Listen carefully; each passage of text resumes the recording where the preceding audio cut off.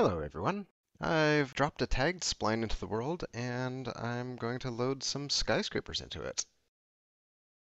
I'm just going to drop the PCG graph in the world and let it generate. This is going to generate upwards of 11 million static meshes. So while it does that, let me tell you about what I've done. I've created a large grid of points and I have defined some roads running through those points with just a bit of math. Any point that is on a road becomes a wall. Any point that is not on a road becomes a floor. And I use a custom blueprint node to create a bunch of random floors upwards for each skyscraper. And there you go. I got a bunch of skyscrapers. Now I'm I'm going to have to disable global illumination in order to zoom in close to this thing. If I don't, Unreal drops down to like 5 or 10 frames per second, which is not a good experience.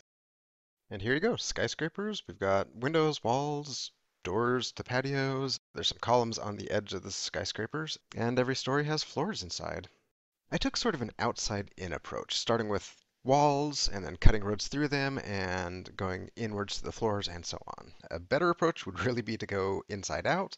You could start with just a few points defining the neighborhoods, and then within those build more points for the buildings, and then go on to smaller details from there. But I wanted to see if I could do it this way, and I did, and I learned a lot from doing it. Now this is a shrunken down version. It's the same thing, but I have enabled collision. And let me show you what happens when you generate it at runtime.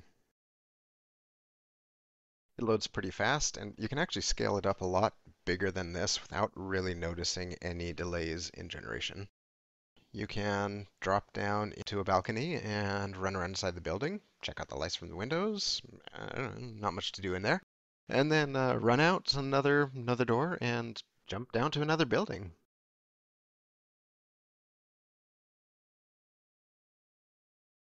It's actually pretty satisfying jumping down from balcony to balcony. Maybe I should make the jump larger so that I can jump upwards too. And this is what it looks like from ground level. Alright, now let me pop over to the graph and I'll give you an overview of what it looks like. And here's the entire graph. I start off with sampling the spline and creating a bunch of points, and then I filter the points and manipulate them into a state that I can work with. Then the red nodes are me cutting roads through the x-axis. The green nodes are cutting through the y-axis. Yellow nodes are where the x and y-axis intersect. Those turn into columns. And blue is floors and ceilings. And then the remaining points are me filtering out to decide which static mesh to spawn. And that's it.